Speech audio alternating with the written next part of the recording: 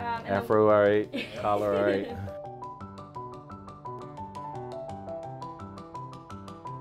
My name is Sharif El-Mekki. I am the CEO and founder of the Center for Black Educator Development.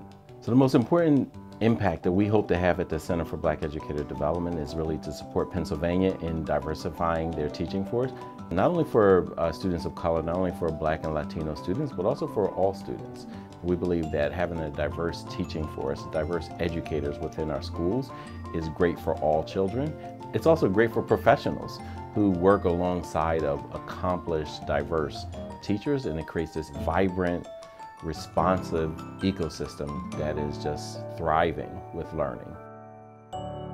Receiving the NJM Community Champion Award was really awesome. It was such a fun time. It was really cool, and it was an honor to be recognized. And to hear fans actually who had never heard of the organization were congratulating me for the award and for the work and asking and being inquisitive and curious about what it is that we were doing and what our strategies were. And that was a pleasant surprise. I did not expect that. So it was humbling, and I'm really grateful for NJM recognizing the work that we're doing.